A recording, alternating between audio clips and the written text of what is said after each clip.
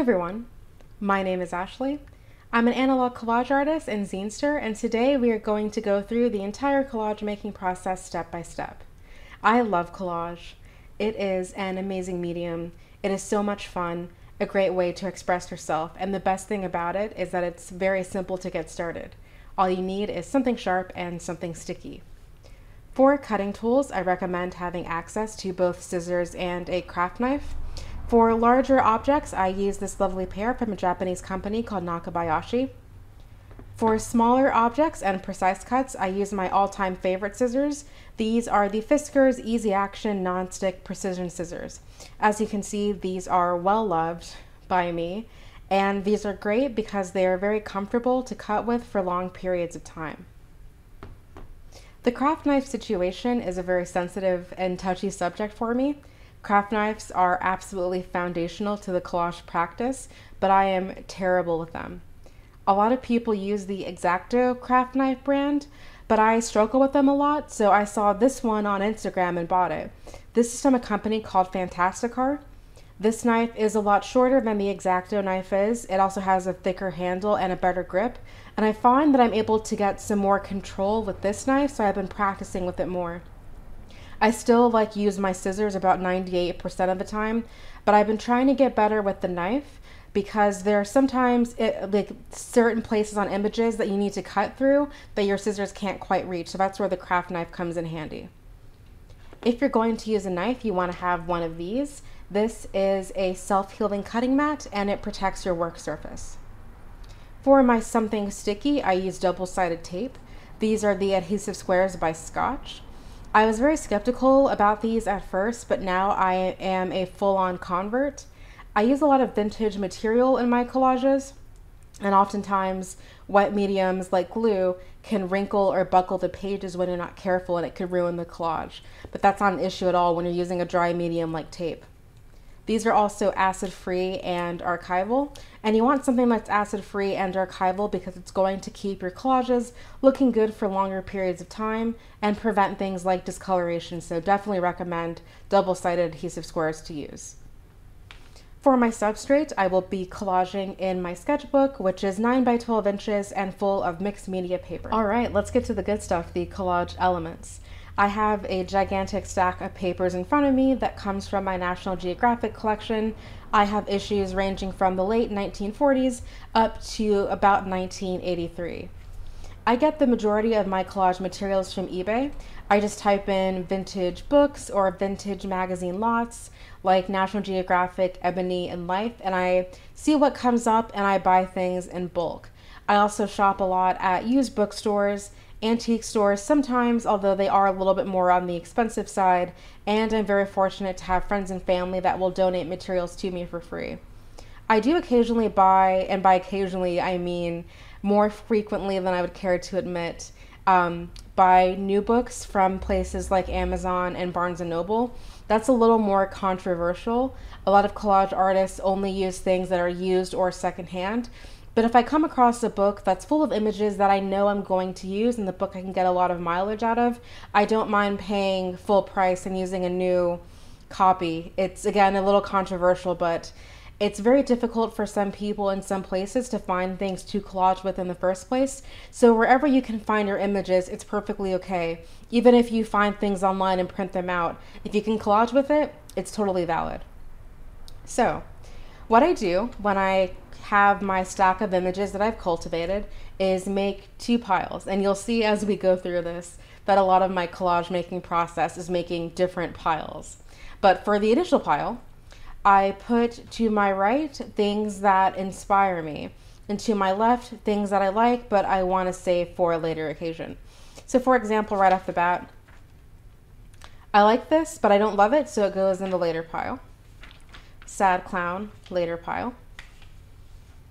I like this image of this man, so let's put that in the yes pile. Later pile. Yes pile. Yes pile. Yes pile. Later pile. And this is not by any means an intellectual process. I'm not even really thinking at all. This is purely intuition and inspiration. I just look and I make a snap decision.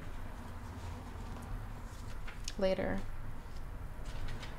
I find that it's best to not think a ton when I'm making my initial pile of images, because then that just opens up opportunities for things like choice fatigue, decision fatigue, self-doubt, and we don't want any of that to get in the way of the creative process itself.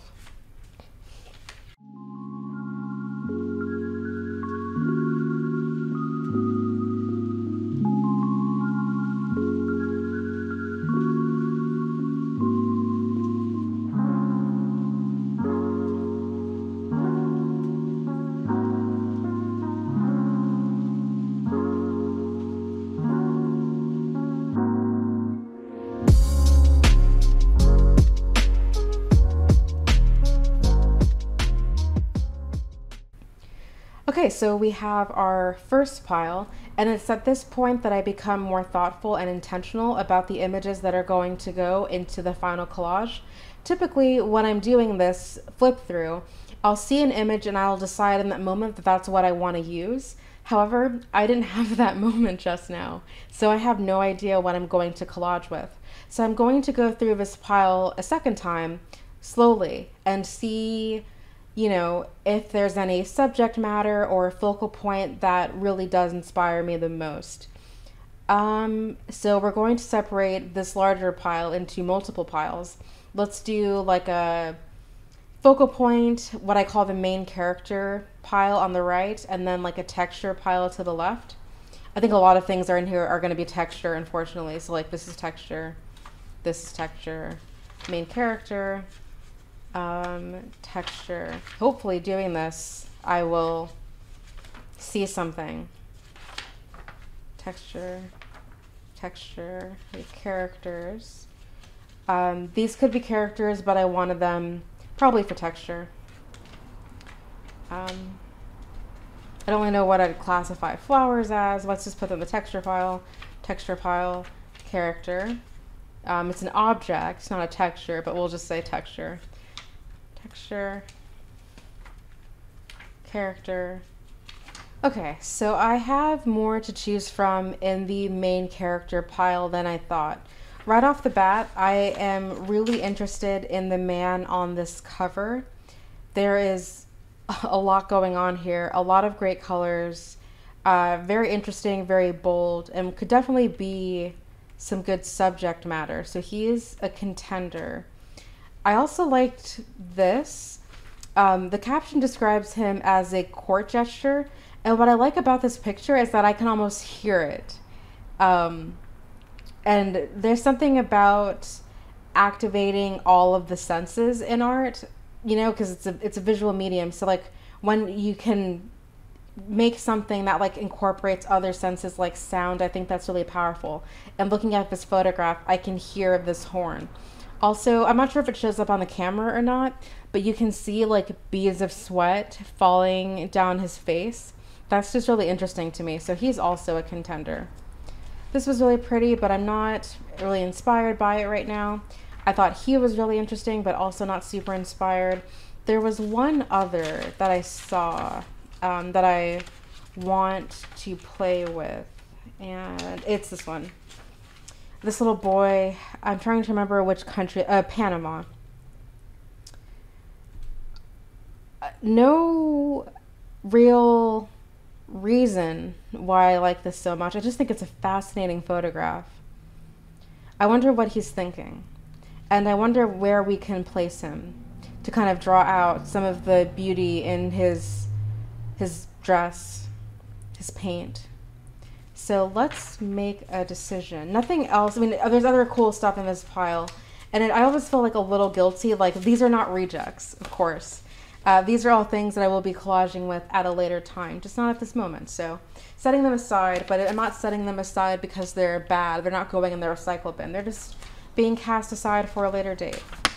So, of these three, which one do I want to collage with the most? I think really, this is cool, but it's between these two, if I'm being honest. We have this man or this young boy. Let's see. I think it's him. I think he is the winner right now. I mean, we can always make more than one collage today, but let's not get too ambitious. It's a little late. I'm a little tired, but I'm going to do my best. I want to at least make one. So I want to do something with him. And let's see what we have in our textures pile that we can play with. I'm liking maybe putting him with this picture of the moon. That could be fun. Maybe we could do a space thing. Maybe. We have, let's see what we have. Make another pile, this time to accompany our young man. I like this. I'm thinking about this. Let's see. I don't know if I want to do all black and white. That might be a little, what's behind here? That might be a little boring. Some blues could be cool. This could be something interesting. This could be interesting. This is pretty, but it's not this, well, that's pretty. Let's put that in the maybe pile. This could be cool. This could be something. Save our mushroom cloud for later. These mountains have potential later. These camels could be something. Let's see, later.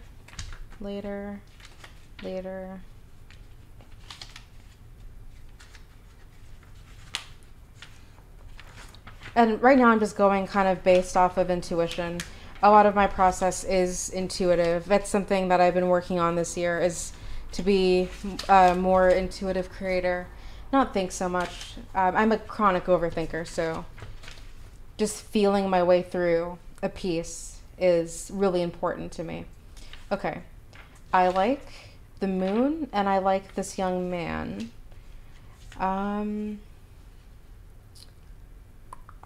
What do we want to say with him?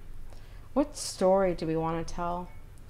The type of collaging that I do, my particular style, all of my collages have a story, but I don't want to tell them in a very literal way. I like the meaning to come out through the colors and textures that we create, the sort of vibe that all of that gives off.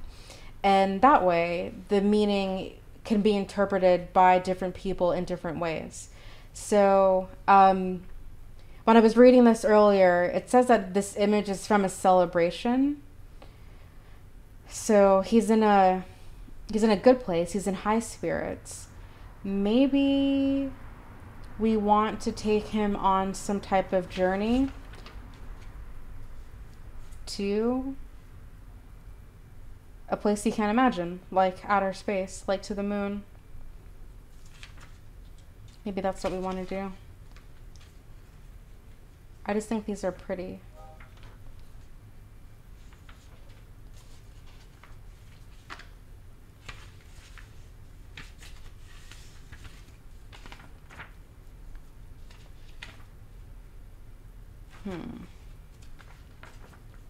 I think this color, we could do something fun with these colors. Not so much, this purple was throwing me off a little bit. I'm interested in these camels. I've been like kicking this around for a while because I'm thinking of like that movement, that journey. Maybe he's going somewhere. Maybe they're taking him somewhere. Maybe they're taking him to the moon or taking him somewhere different.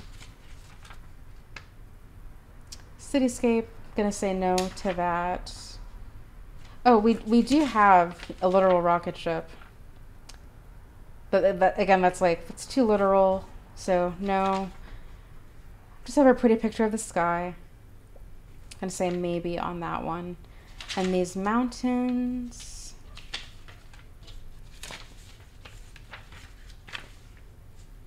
Mountains are also going to be a maybe. Okay. Set all of that aside and let's lay out what we've chosen. And just doing this multiple times just helps me start putting things together.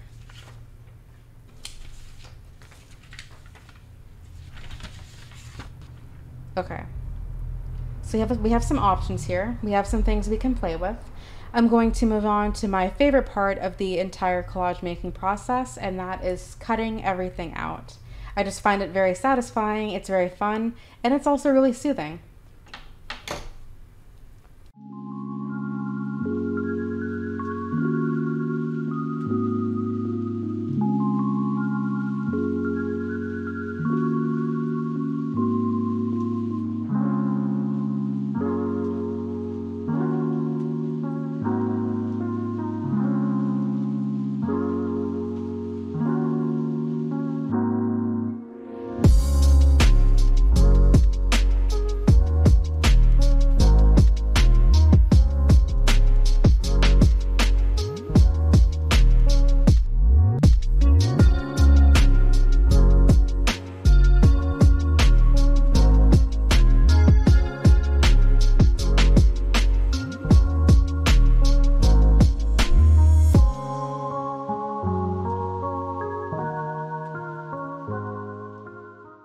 Alright, everything has been cut and trimmed, and now it's time to move on to composition.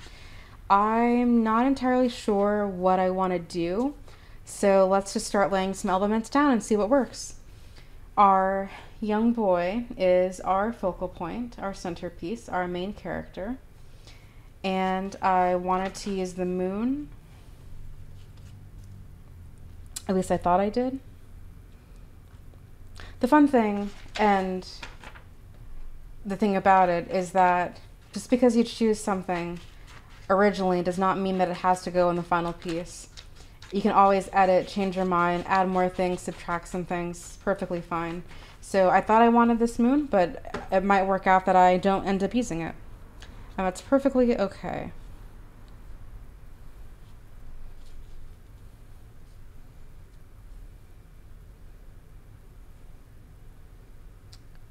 Because I'm not sure how I feel about it.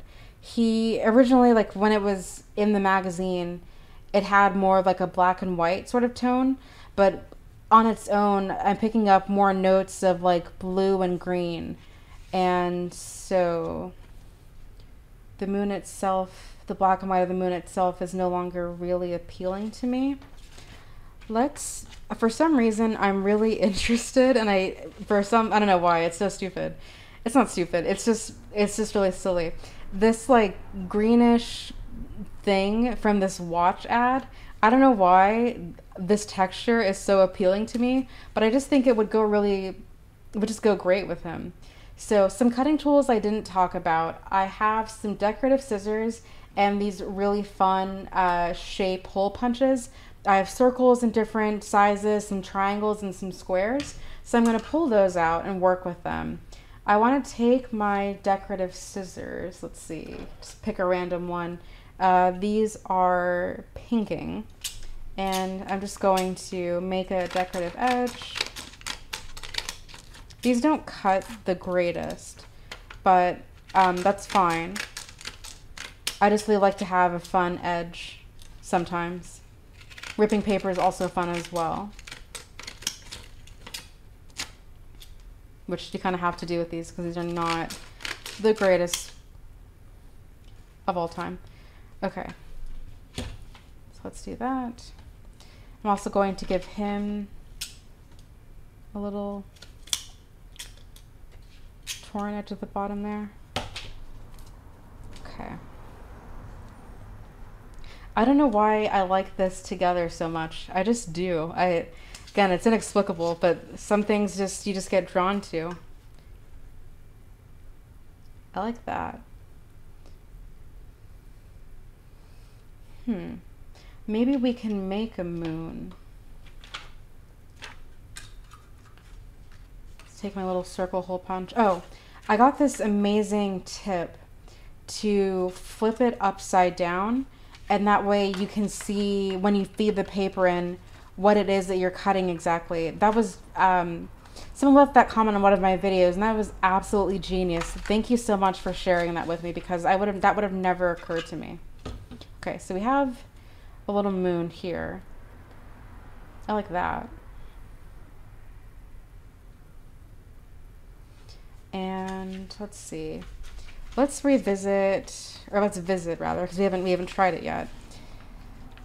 I'm interested in this little mountain range situation. Let me take my precision scissors though and define the mountains themselves. Let me cut them out.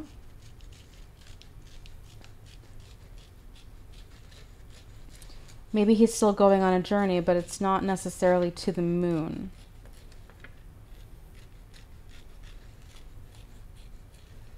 Maybe he's grounded in the earth and experiencing the beauty of his home planet while still having ambitions of seeing something more. Maybe that's the story we're telling. Okay, and let's take a different pair of decorative scissors, one that probably cuts a little better. Let me see, I have several pairs. This is Arabian. Let's try, let's see if these, if I could cut straight, that would also be ideal, but I can't. Okay, choo. Let's see, let's put,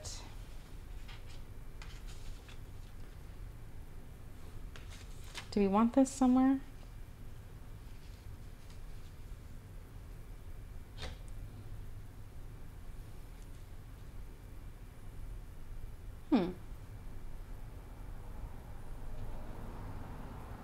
I like how this is peeking out.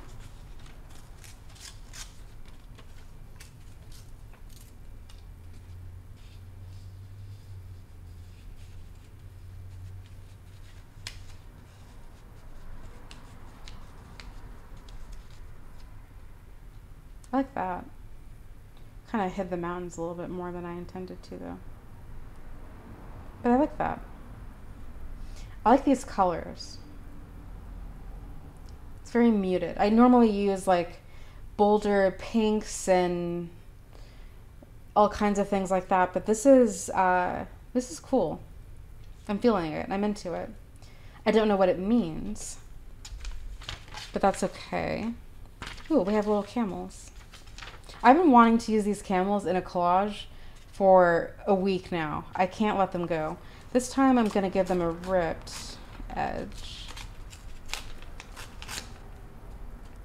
I'm still thinking of sending him on a journey. So.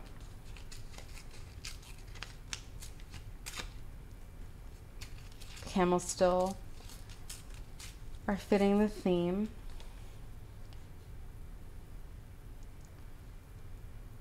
How about there? And maybe,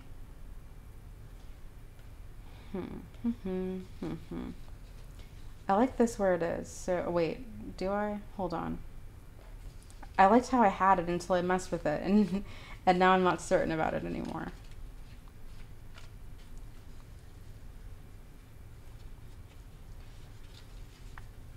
Composition is also really fun.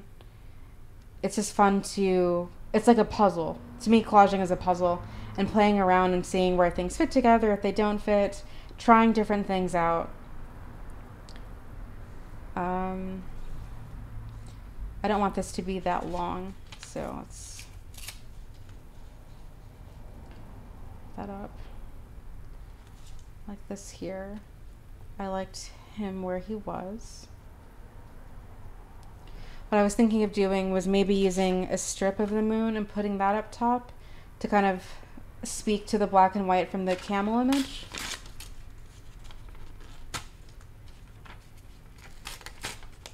Doesn't look like a moon anymore.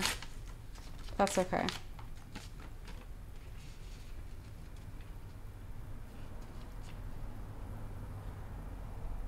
Yeah.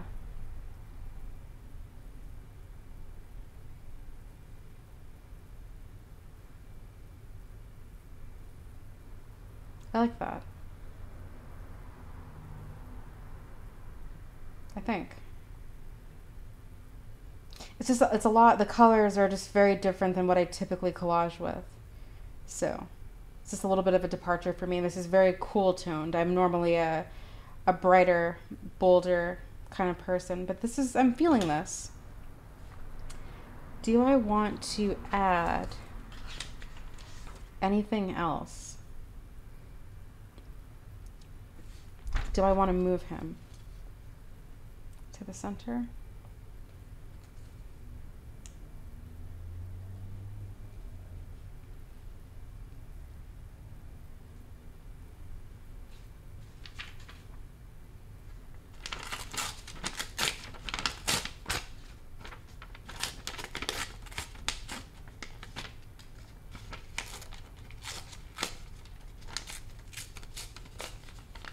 Let's just see if we can do something with this sky.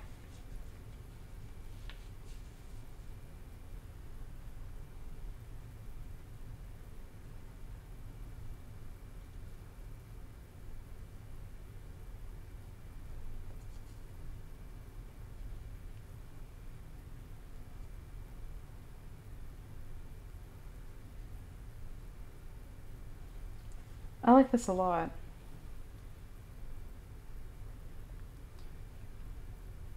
Let me see though.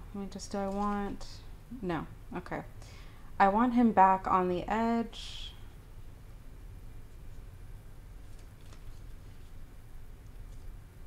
Want that there. I like this. Do I want a pop of color somewhere, or am I satisfied with this muted color palette? And I think I am satisfied with the muted color palette. It's just different for me, but I like it.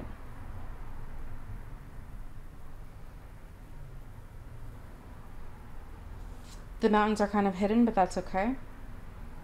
I know they're there. But yeah, he's just going on a trip. He's going on a journey.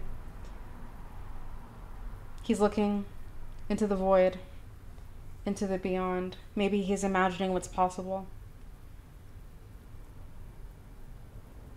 He has land, he has sky, he has space, he has a method of travel. I think that's the story. Okay, so this is the part where self-doubt starts to creep in. We start getting a little worried that we did something wrong, that we're doing something wrong. I think I want something to go right here. Let me just take another strip of this mountain.